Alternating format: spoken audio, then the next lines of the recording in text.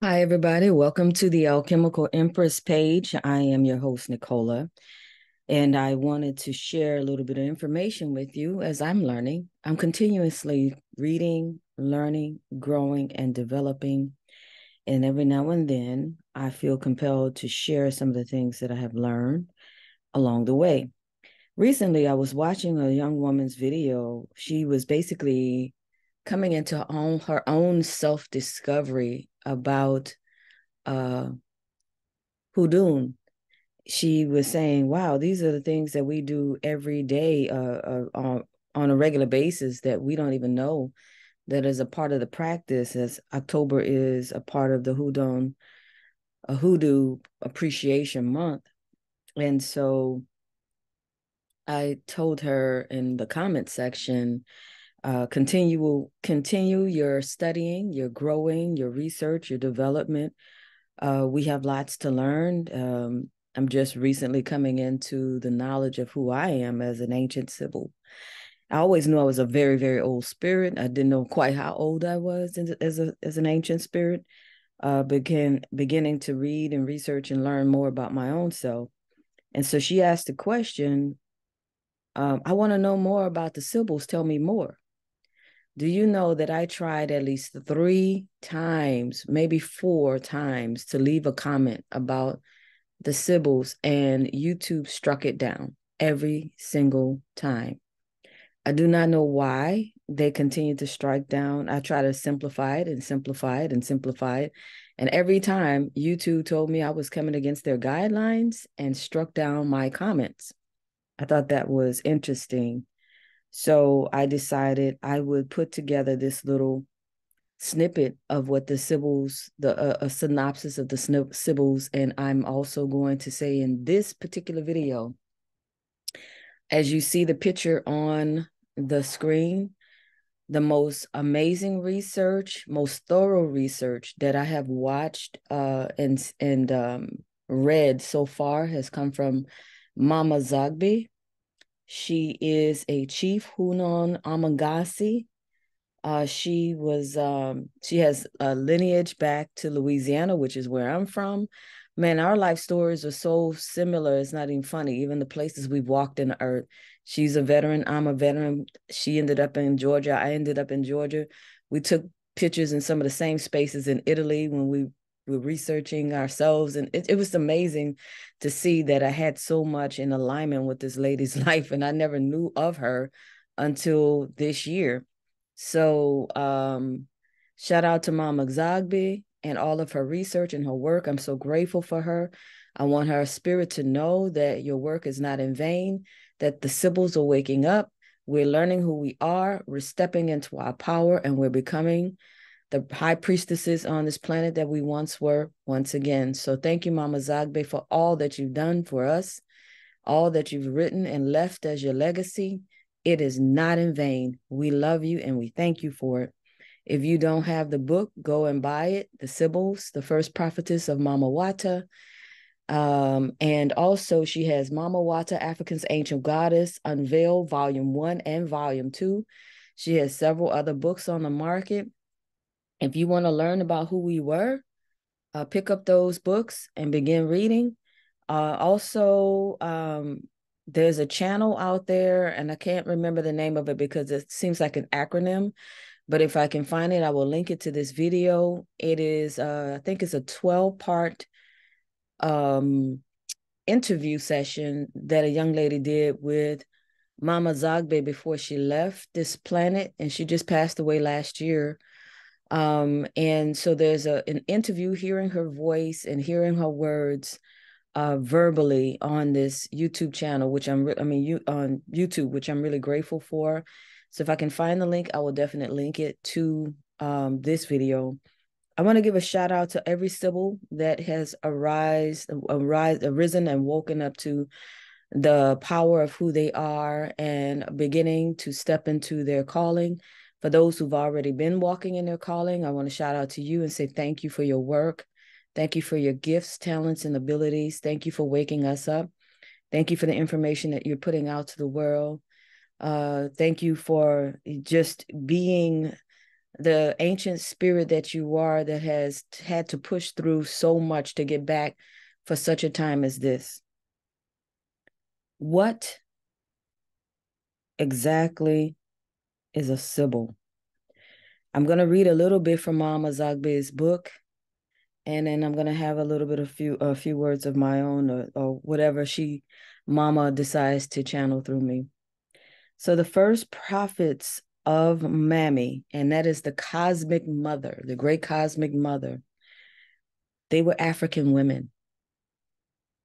So beware. I'm saying this is also written in the book, but beware of how even your Google researches are trying to put a whitewashed face on the information that you find, the words that you're looking up, how Europeanized that some of this information has become, even though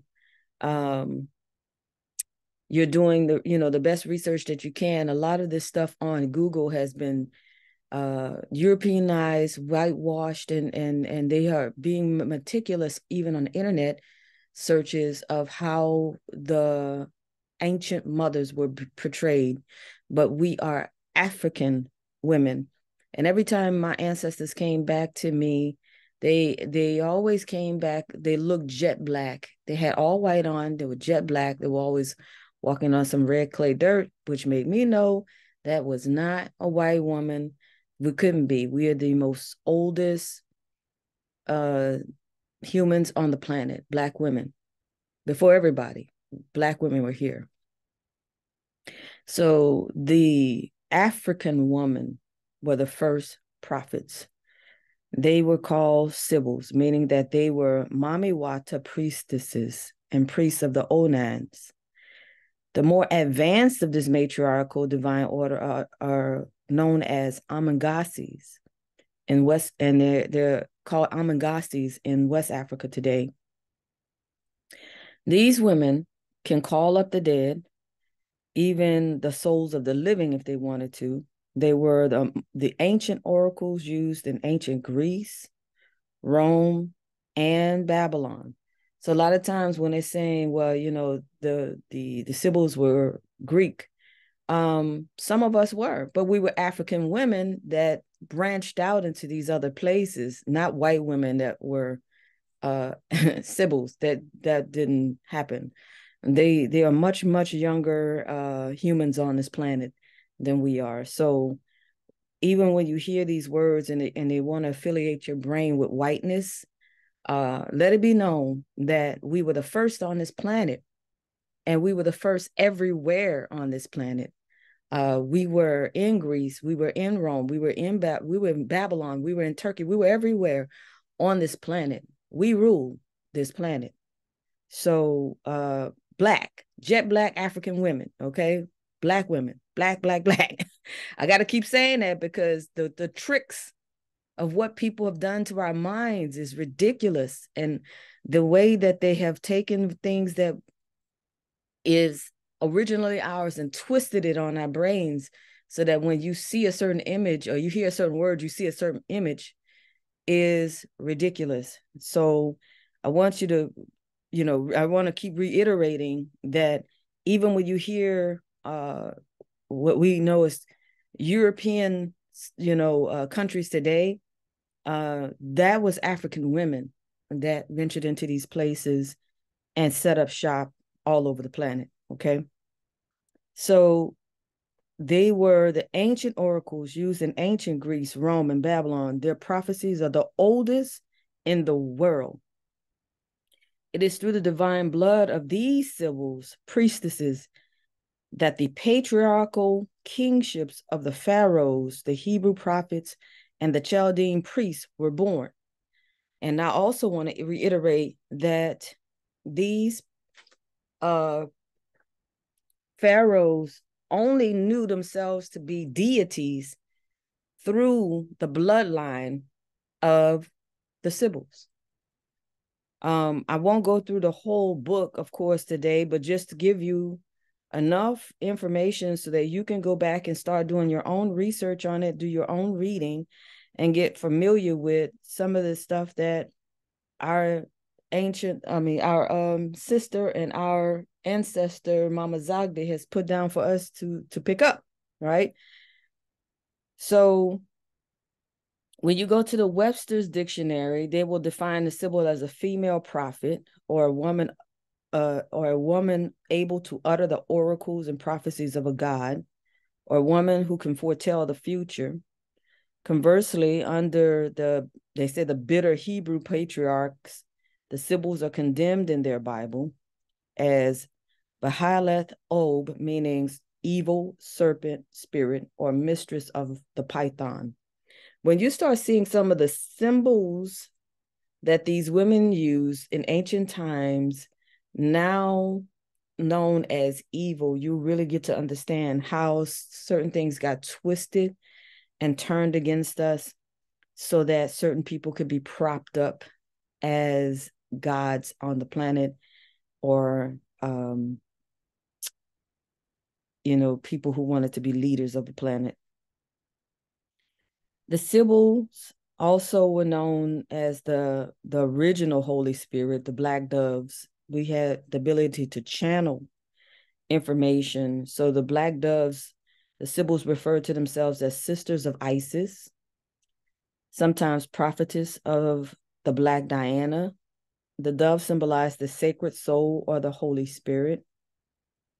And that symbol was later adopted by what we know now today as Christians.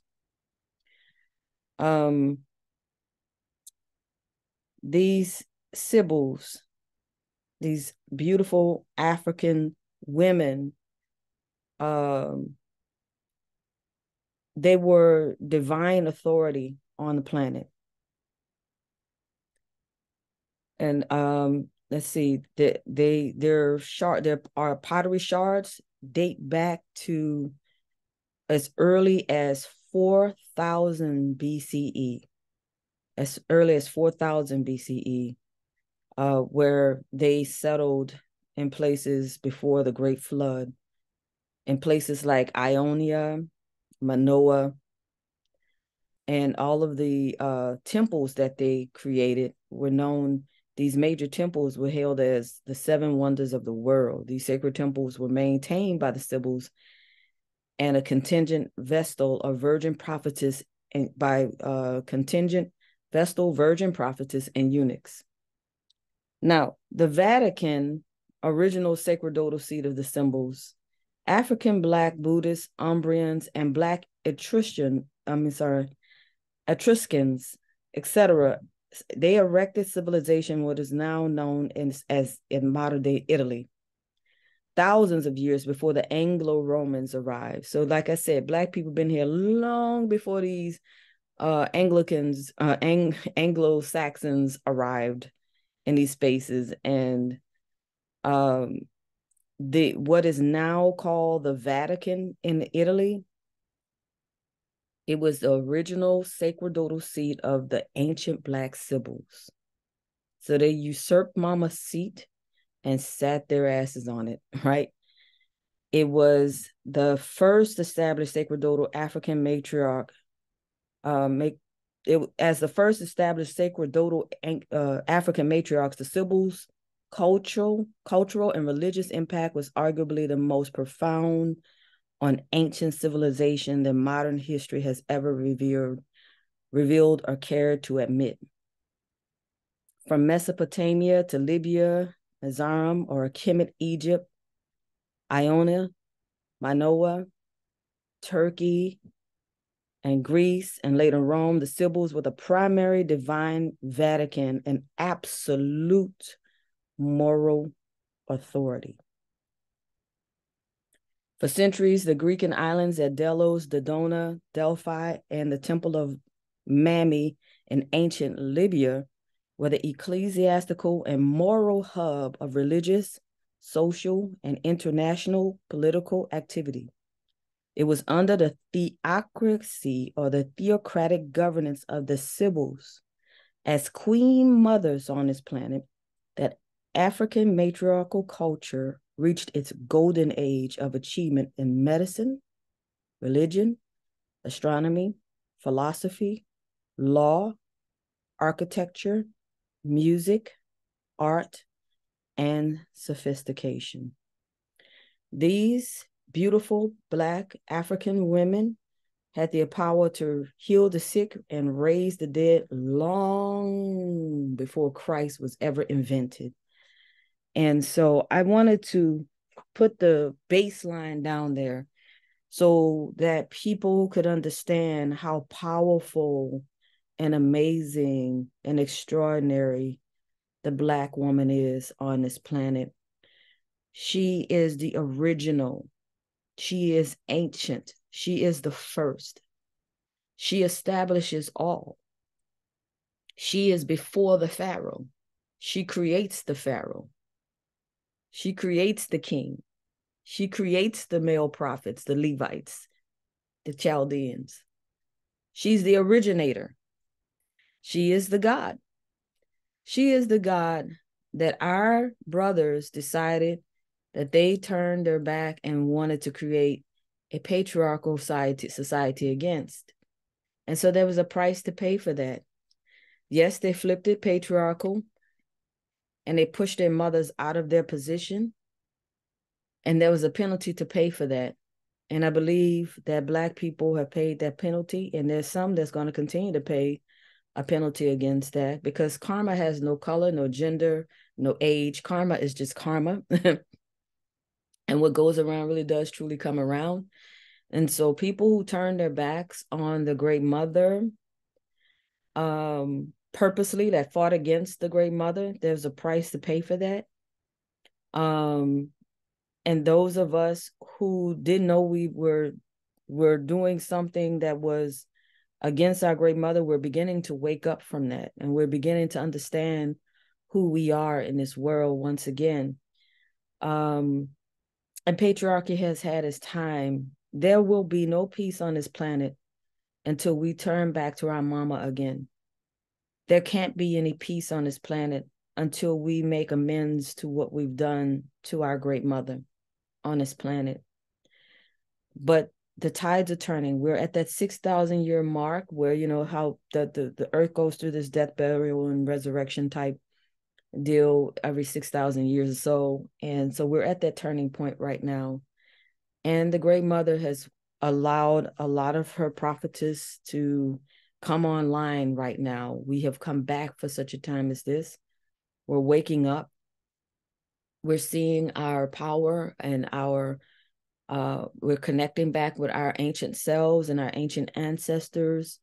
We're beginning to recognize that we have been asleep for a very long time in knowing who we are and who we were. And so things are shifting. Things are shifting. They're changing. And the Sibyls are back. And many of us are making a slow return back to ourselves once again. Some are running full-fledged. Everybody's in different stations and spaces in this whole thing right now. So I'm really grateful for those of us who are searching. And that's one of the things that will happen when you know that you're called to this, is it'll put a relentless search in you, because you can't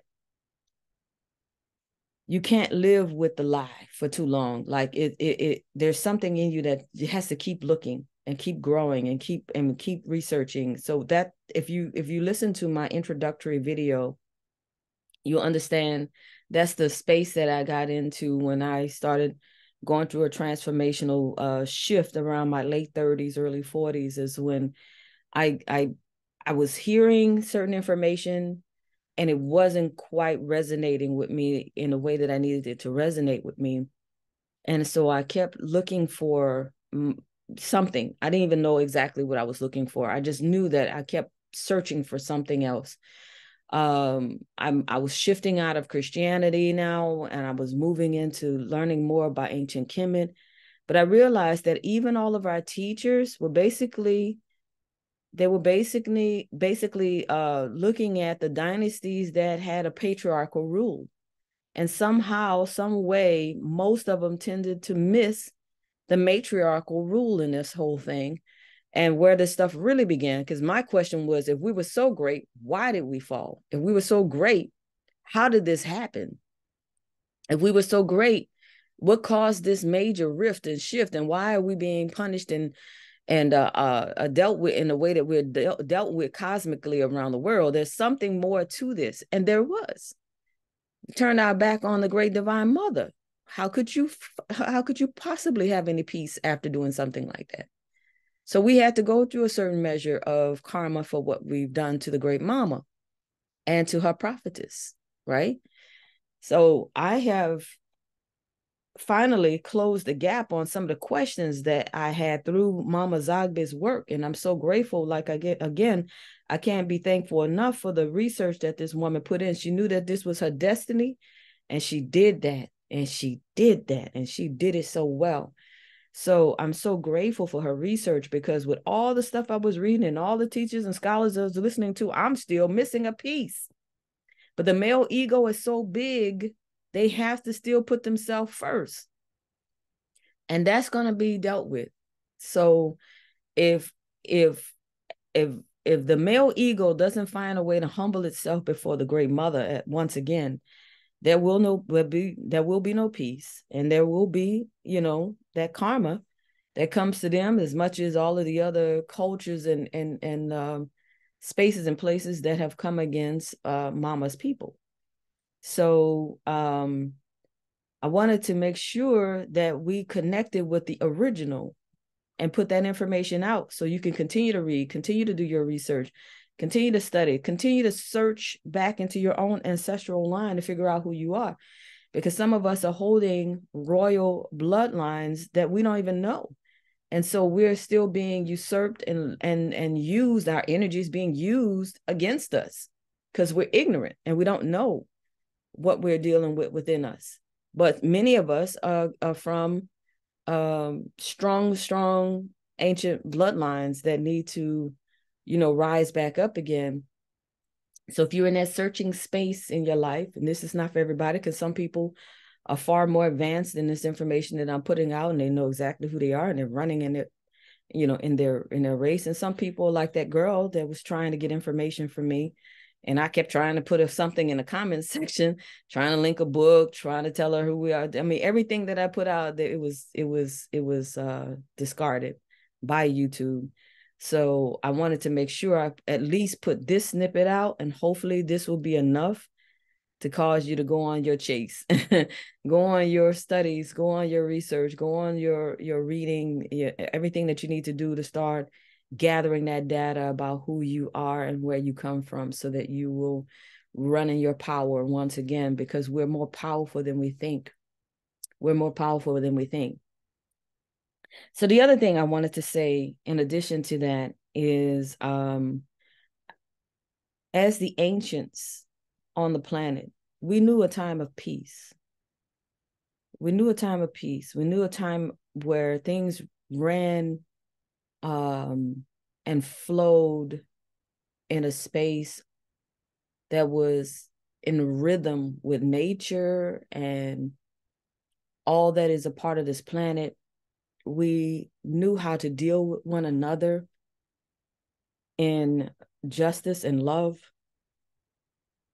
And I was talking to a younger member of the human race yesterday. He's a white guy who I love. I think he's an amazing person. But I was telling him about, this shift that we're in, and he was having a hard time with truth. And so I backed up a little bit. But he's like, somebody's always going to be oppressed, and there's always going to be war. And I realized that he comes from a space of war, because that's in his DNA.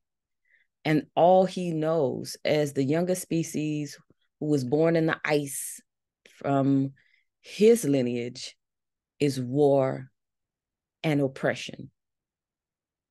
So as the younger generation, the only thing that he could perceive is there will always be war and oppression on this planet. Now, realizing as the older generation listening to this, I know that there was a time when there was no war and oppression on the planet. And so it is our job to teach the younger ones who want to learn that we can survive all of this in war, all this war and oppression, and come back to a place of peace once we come back to living in rhythm with our great mother and our planet and divine father. So as ancients, we have a responsibility to teach the youngers. As ancients, we have a responsibility to teach the planet how to come back to order once again. We have a job to do on this planet. We didn't just come here for this 6,000 year revelation, both, to just sit here. We have a job to do, and our job is to awaken, to heal, to teach, to do whatever it is that we're assigned to do. And everything is not love and light. We want things to be love and light, but this turning point is going to require hard truths sometime, things that people don't want to hear, people, being stern about certain things, being, a little bit more forceful about other things. Like people want to live in this, oh, I'm a light worker. It's all love and light. It is not all love and life. Some people have to give the hard truth, and sometimes it doesn't feel so good. But it's like a loving, gentle parent that has to have a stern disciplinary action against their child to get them to walk in the right way. Some of us are going to have to be that in this planet right now while we're going through this turning point. So don't despise the moments where things in the shift has to be a little bit less than love and light and a little bit more stern and hard truths in order for us to get back to our rightful selves once again. We have to teach the younger generation. We have to help them, those who want to be helped and those who have souls. There's some people that's walking around here that have no souls, and anybody that's fighting against humanity as a whole, they're probably going to be, dealt with in a very harsh way. I say probably, but I pretty much know those who are fighting against humanity right now are probably not going to make it. They look like they're winning. They look like they're using their AI and they're winning against humanity, but that is not going to stand forever. The shift will occur. Mama has allowed this madness for long enough.